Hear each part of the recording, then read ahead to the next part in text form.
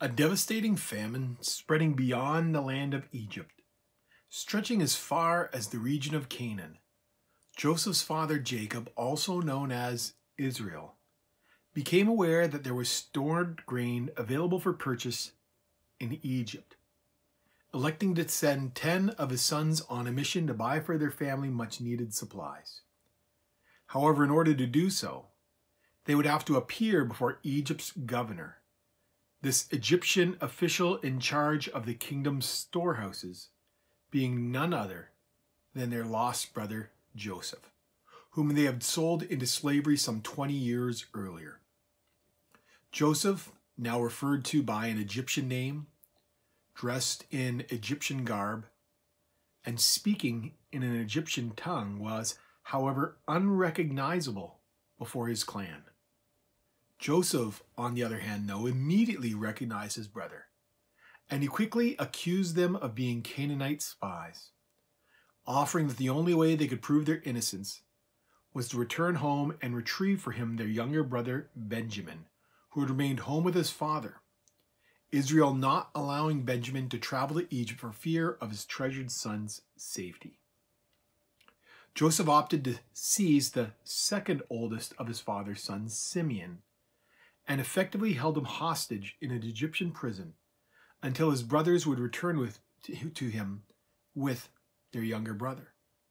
Yet once they returned to Canaan, Joseph's father Jacob refused to let Benjamin go, accusing his gathered sons of being responsible for the loss of first Joseph and now Simeon, unwilling to lose for himself a third son.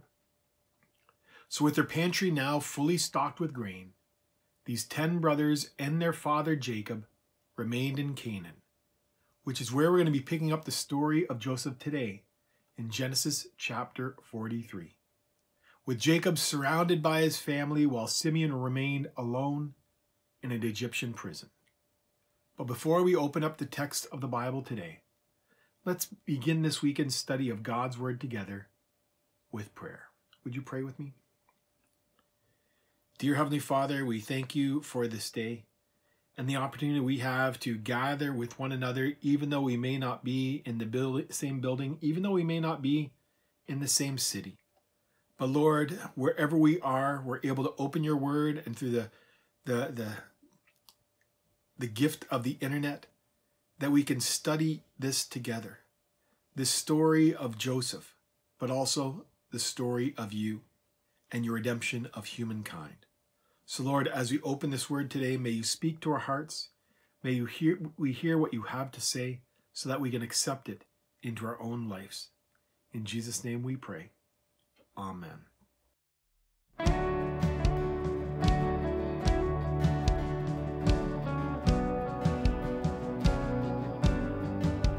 Christ the sure and steady anchor in the fury of the storm.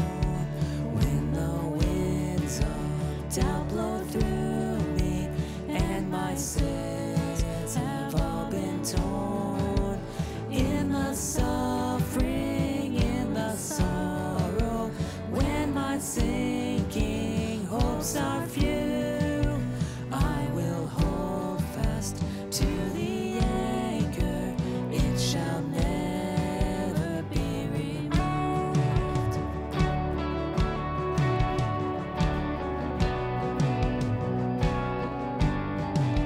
Christ the sure and steady anchor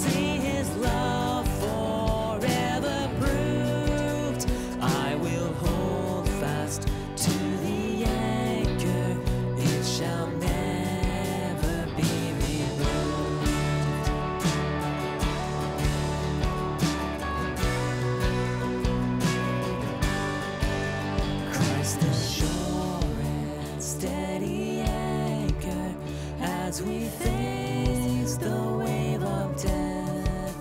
When these trials give way to glory, as we draw our final breath, we will cross that great horizon, clouds behind and life secure, and the calm will be the better for the storms that we endure. Christ the shore of our salvation, ever faithful, ever true. We will hold fast to the anchor, it shall never be removed.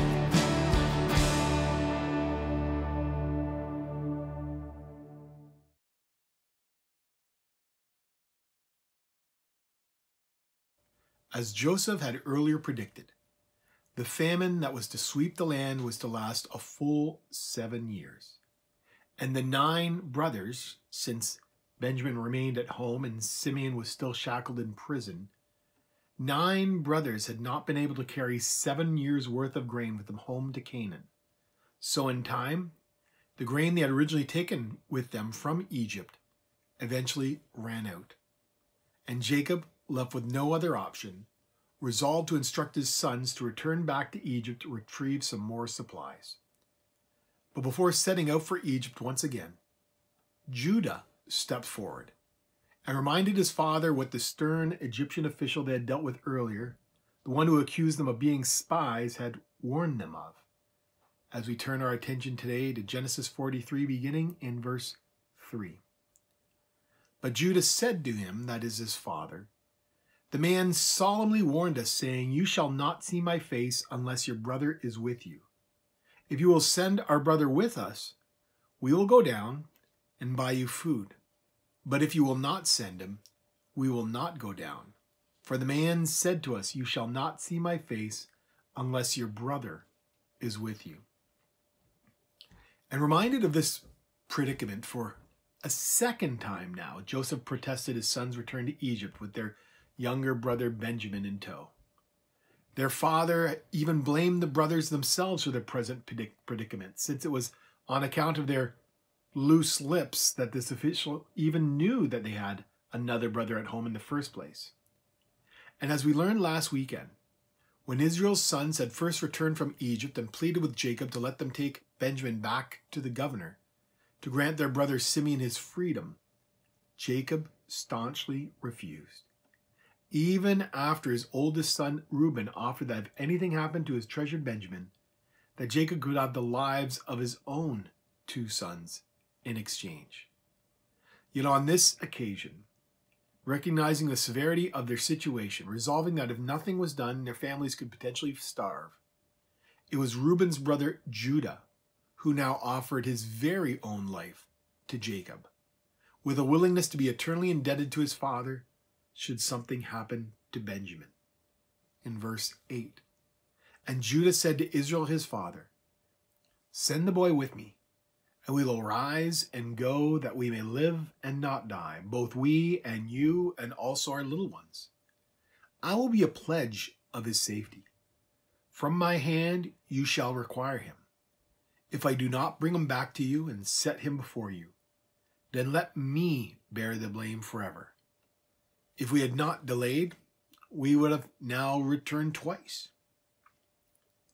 Eventually, reason surpassed emotion, and Jacob finally relented, suggesting that the brothers not only take along enough silver to pay for this load of grain, but enough to also pay for the last load of grain that they had received freely, without making payment to the Egyptians the last time around.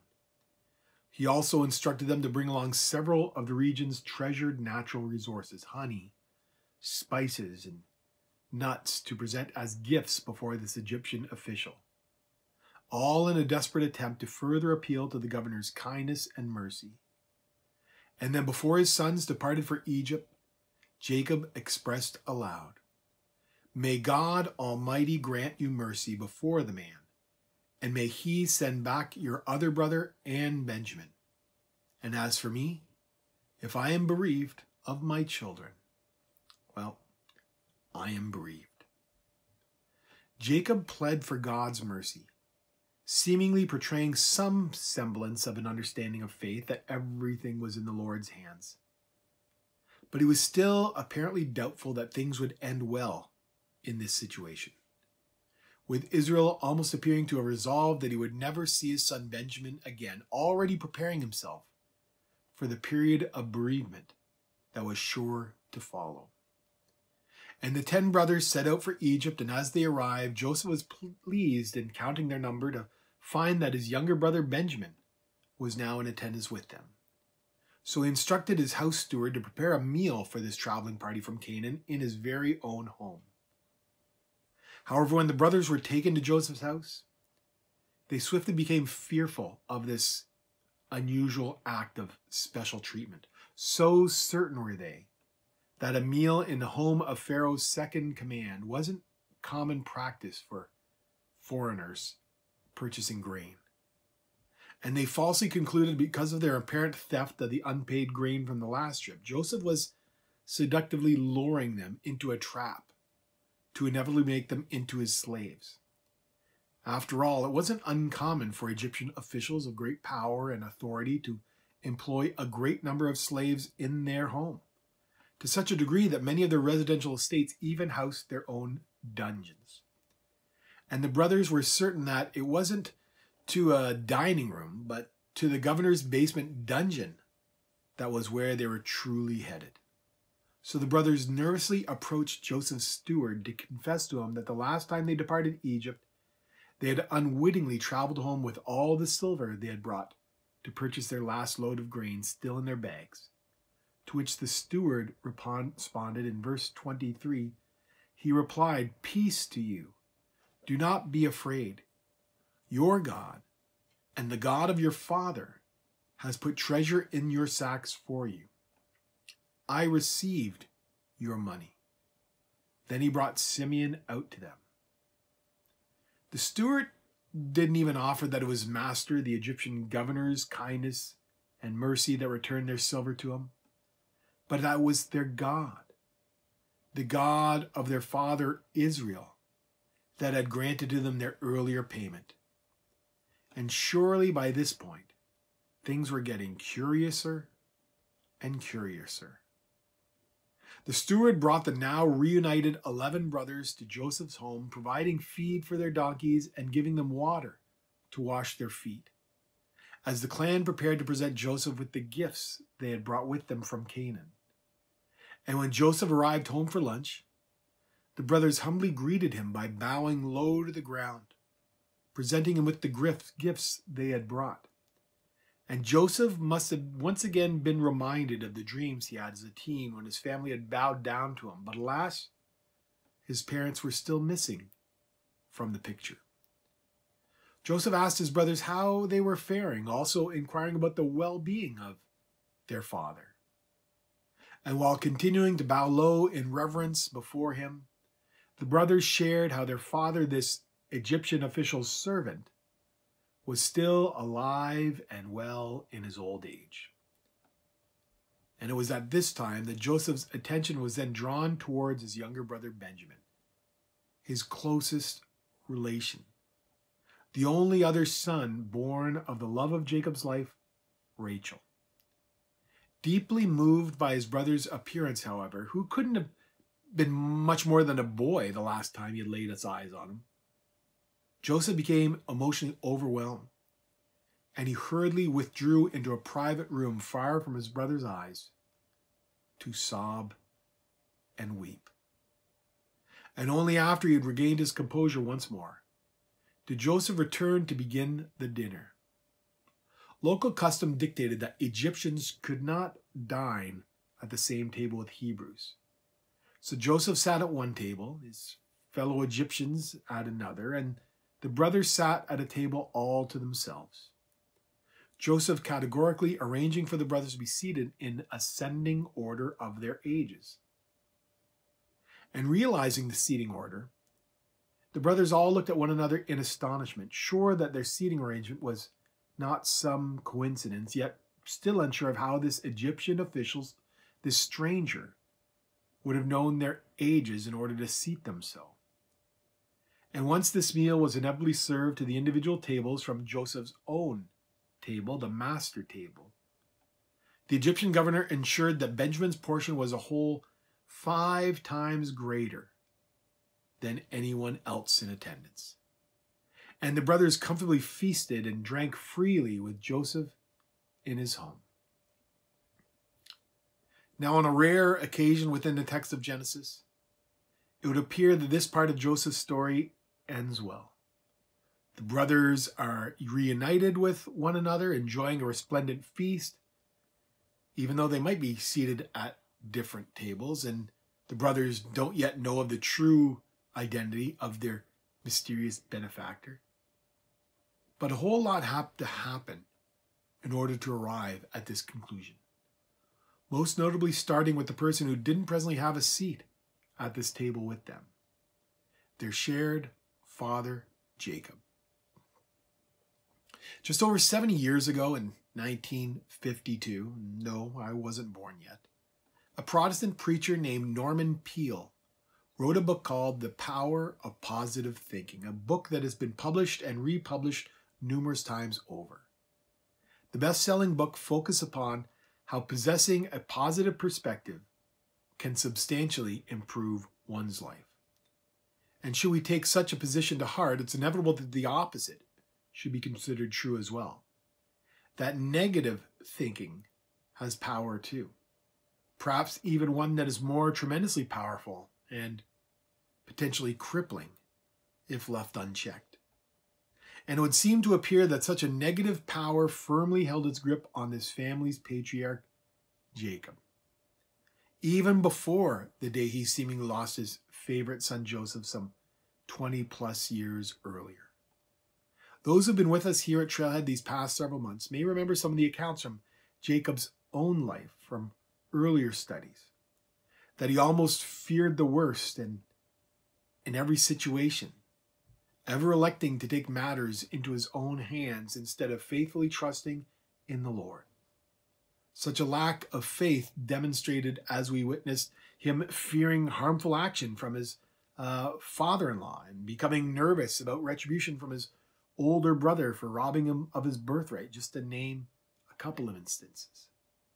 As time and time again, a prevalent attitude of negativity permeated much of Jacob's life. And now it would appear that it was a trait that he had inevitably passed on to his sons too, who even as they were being afforded some taste of royal luxury, they still feared the worst.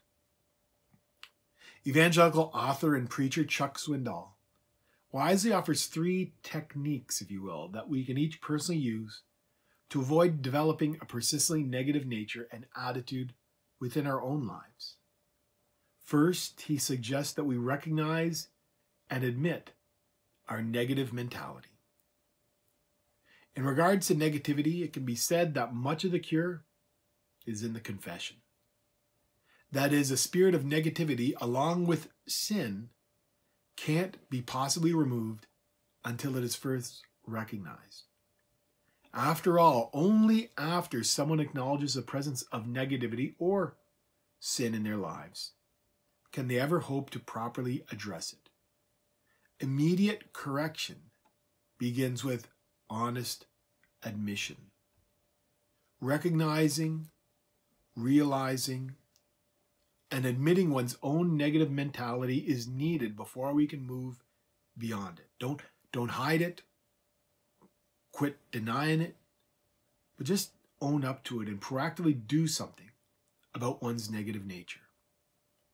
Number 2, force a vertical focus until it begins to flow freely. A bad habit never lies down, surrenders, and dies on its own. And instead, we have to put forth a fairly substantial personal effort in order to break free from the pattern. If you go to bed each night with a negative attitude, chances are you're going to wake up the next morning with the very same horrible perspective. In fact, you might even be a little more negative as you continually stew in your own negative juices. So what can we do to combat such an attitude? Well, Swindoll suggests that we need to focus our attention not just on those barriers and walls in front of us, but adjust our focus upward, looking up vertically and not just out, intentionally bringing what's troubling us before God, acknowledging that He retains the power and ability to turn our attitudes around, most predominantly with the help and activity of the Holy Spirit. And lastly, number 3, stay open to a new idea for at least 5 minutes. Baby steps are better than no steps at all. When something new, challenging, or unexpected confronts you, don't just answer with a negative attitude and an immediate no without giving a second thought, putting a halt to a new opportunity before it even gets started. But rather, instead, Swindoll suggests that we wait 5 minutes, all of 300 seconds, in an effort to hold off and withhold making a quick and hasty decision right away, one that you might regret later. This might not sound like much, but most times we say no because we already possess a negative attitude and perspective about a certain thing, person, or activity. This negativity largely based upon biased thought and speculation. But does our proclivity to saying no to a new experience prohibit us from personally growing and expanding? I mean, would you be able to join my family for dinner tonight? No. Would you like to pursue a new hobby with me? No, another no. You want to try this new salad I read about online saw on TikTok? Hard no. Can you help out with volunteering at church? For much of our story so far, Joseph's father Jacob appeared to have been locked in with just such a negative, pessimistic attitude that permeated his life and existence. Over 2 decades has passed since he had first lost his favorite son Joseph, and yet even now, years later, his loss apparently still weighed heavily on his heart and significantly factored into much of his decision-making. Even after first learning Simeon, one of his sons, had been seized and held captive in Egypt pending the arrival of his brother Benjamin to substantiate their family's innocence, Jacob refused to let his youngest son go to win for Simeon his freedom. And much later, after the family had consumed all the grain they had originally brought home from Egypt, and their ability to purchase some more relied upon Benjamin's accompaniment with the brothers to Egypt, Jacob again refused. Jacob even shared a belief that his sons were at least somehow responsible for the apparent demise of his favorite son Joseph, and he was seemingly reluctant to confidently trust in them any further. Jacob also blamed his sons for spilling the beans during their first trip to Egypt too, when they had informed this Egyptian official about the very existence of their young brother Benjamin, who remained home with Jacob in Canaan. But feeling left with no other alternative, Jacob finally relented. This permission almost equal with surrender, as by granting Benjamin permission to travel with his brothers to Egypt, their father pretty much appeared to have given up, already preparing himself for the further mourning and bereavement to come. It's hard to sensibly defend Jacob's protection of Benjamin, particularly when so many other lives hung in the balance. One could possibly argue that had Jacob possessed a confidence in the Lord to protect and watch over his family, he would not have hesitated for a moment in sending Benjamin to Egypt. But rather, instead, Jacob's faith in this matter appeared to be lacking. And rather than focus upon the tremendous good God had already delivered into his life, Jacob, a lot like many of us, choose to instead focus our attention on the bad, looking out instead of looking up. And sadly, if one chooses to keep their eyes focused on the darkness, they'll never allow themselves to see the light. Last weekend, countless families across Canada celebrated Thanksgiving, many celebrating the holiday with a huge turkey dinner and enjoying the extra day off on a long weekend, without ever once seriously pausing to express any measure of true thankfulness or personal gratitude for what they personally have and experience in life. Such people are commonly focused on the present and not focusing upon the possibilities ahead. Their appreciation largely based upon an understanding that yesterday's struggles are thankfully behind them in the past, while lacking any true sense of hope that tomorrow will be any better. Do you know anybody like that? Those who think that the glass is half full, that life is just one long series of hardship after hardship and there's no real hope for the future. Likewise, negatively believing that the world is presently in a steady, ever-increasing decline into depravity, and that everyone else around them is to blame, particularly those in positions of political leadership. For decades now, the church has been faced with an uphill battle when it comes to championing the rights of the unborn, with a greater number of people across North America choosing to make the selfish decision to terminate a pregnancy because carrying the unborn child through to birth might possibly inconvenience them.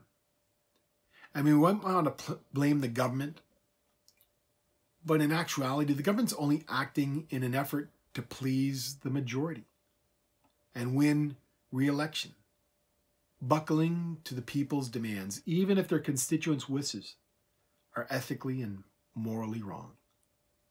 And more recently, those who believe in the sanctity of life also face a new battlefront, one in which medical assistance in dying is being offered as a proper method of treatment for a variety of ailments by legit registered Canadian physicians, resulting in an ever-increasing number of people, citizens, all across our nation, our own neighbors, choosing death over life.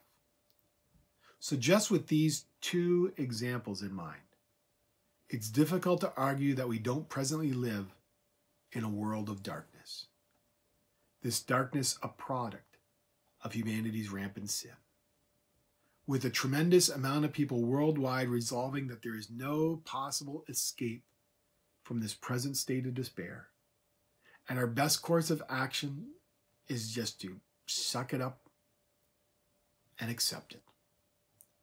Our global population's outward anger and a sense of negative resentment ever increasing. But may I assure you today that there is hope for our future. Hope for all of creation. And that hope is found in God's Son, Jesus Christ. But sadly, there are a lot of people worldwide who resist hearing the good news of Jesus Christ, rejecting any notion that any possible help could be found in the Lord, because they choose instead to focus their attention and fix their hearts upon that growing darkness that surrounds them. They question how a loving God can send people to hell. They reject the very notion of sin, refusing to accept that a personal choice to pursue one's immediate satisfaction could ever possibly be wrong, arrogantly believing that there's no way any of their own personal choices and decisions could be wrong either, leading many to adopt the position that it's them against the world, and they, more than anyone else, knows better what they ought to do and believe. Again, sound like anyone you know? But that negative attitude I talked about earlier, only after we recognize how our own pessimistic hopelessness negatively affects our lives can we ever hope to resolve the situation and willingly step out of the darkness and into the light. One can but wonder how much joy did Jacob potentially deprive himself of throughout these past many years by building up protective walls around himself in an attempt to protect his son Benjamin, intent upon defending his own fragile emotional well-being. And in reflection of today's passage of Scripture, might we then also ask of ourselves, do we thoughtlessly place a limit on the joy that God can bring our way in this present day too? Because we lack a confident trust in him, because we lack any sense of hope for the rescue that can only be found in the Lord, because we are more prone to say no than to take a risk by stepping out in faith.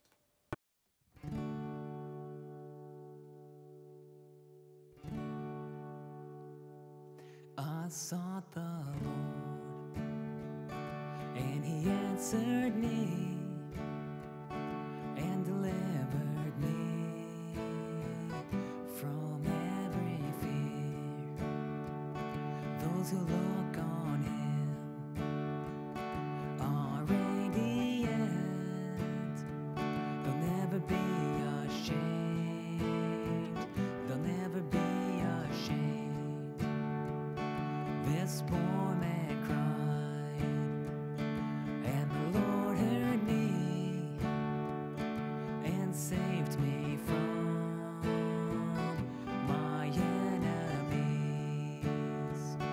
The Son of God surrounds his saints. He will deliver them. He will deliver them. Magnify the Lord with me.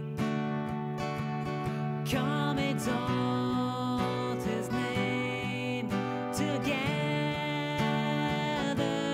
Glorify the Lord with me. Come exalt his name forever. Oh, taste and see that the Lord is good. Oh, blessed is he who hides in him. Oh, fear the Lord, oh, all you saints. He'll give you everything. He'll give you everything. Magnify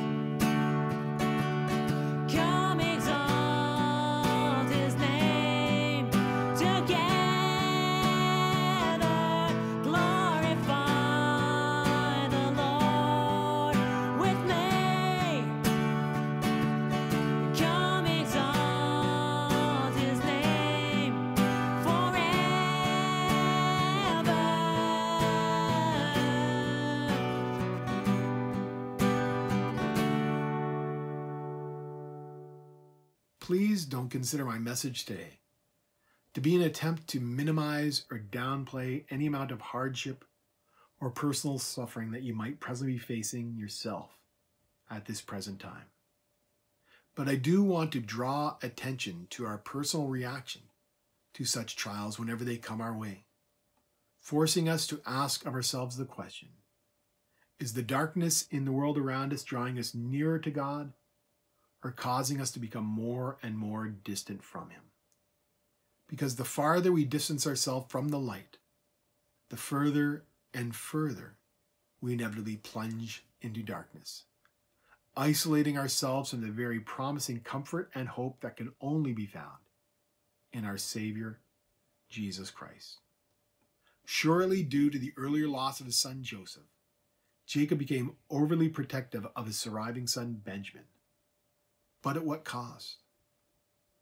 And there will assuredly come times in our own lives when we might seek to excessively insulate ourselves from harm too, rather than trust in the sovereign providence and protection of our Lord. And sometimes, like Jacob too, we might be successful in our attempts to guard ourselves from danger in our own individual power and strength, and at other times, more often than not, we might marvelously fail. But when we work independent of God, we act to segregate ourselves from not just the blessings of God, but from the joy we can experience through the presence of the Lord, both in our triumphs and in our failures. Historically, whenever a child injures themselves, a loving mother might try to comfort them with a treat, attempting to take their mind off of their injury, allowing them to partake in something they immensely enjoy, a piece of chocolate cake or a bowl of ice cream. Mom can't turn back the hands of time and prevent the injury from occurring, but she can direct your mind to something more soothing. As the saying goes, everything is better with chocolate, except tuna. I recommend you avoid the pairing of tuna and chocolate under any circumstances. But if chocolate can cause a person's attitude to perform a 180, how much more might the presence of the Lord act to pick a person back up from off of the ground? Everything might be better with chocolate, but chocolate gets eaten and a few minutes later, forgotten. Meanwhile, the Lord's presence endures above and through all things, our Savior never leaving our side. And we will become more aware of his comforting presence if we but choose to keep our spirits focused on the one true light, even on those ever-increasing occasions when we might find ourselves caught in the midst of darkness. Would you please pray with me? Dear Heavenly Father, I thank you for this passage of Scripture today. And Lord, while it might seem to end with a happy ending and the brothers seated around a table enjoying a meal together, Lord, it almost didn't happen because Jacob lacked a trust in you. Lord, time and time again we have observed Jacob not trusting in your promises of provision, not trusting in your promises of protection, and attempting to take matters into his own hands. And Lord, in hindsight, when we see the whole picture, we see how foolishly he acted. Yet, Lord, we might as well label ourselves fools too, because there are often times, Lord, where we too, not that we forget, but that we choose not to depend upon you. So Lord, let us realign our vision so we aren't just focused upon the negative things that surround us, Lord, but that we might focus ourselves upon you. That doesn't mean that we can't change. That doesn't mean that you can't change hearts. But Lord, may we not get bogged down by the negativity and the darkness of this world. May we choose instead to focus on you, to focus on the light and embrace the presence of your Spirit in any and all situations. So Lord, as we close our time here together today, may we be mindful that when we speak a negative word or when we act negatively, Lord, our hearts can become more bitter and we can become more closed off, not just from those around us, but from you as well. And let's avoid that at all costs. In Jesus' name we pray. Amen. Well, today we've concluded our review of this portion of the book of Genesis, observing the brothers contentedly dining together. And though they had cleared their name of any accusation of the family being Canaanite spies, Joseph would now move to orchestrate a plan that would lead to his brother Benjamin becoming seized, fulfilling his father's greatest fear by forcing Israel's favored son to remain with him in Egypt. But why and for what reason? Join us back here either online or in our Sunday morning worship service next week to find out. Until then, may God bless you all. May you know and experience his presence so that you could punch through the darkness and reach for the light. God bless and bye for now.